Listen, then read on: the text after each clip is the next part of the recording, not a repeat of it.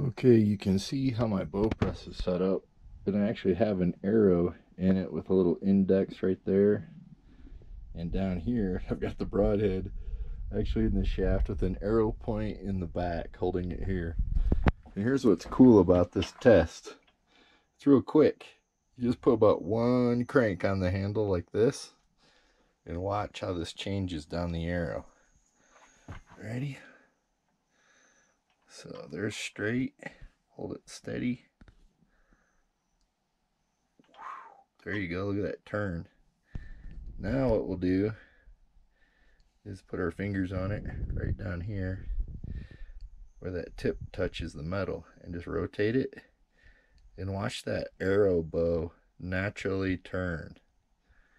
It's incredible and predictable and reliable.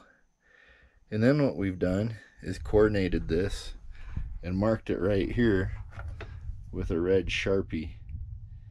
And then you just turn all your vanes and your nocks to match with your broadheads. And once you've coordinated everything, you've got the best flexing arrow you can put together.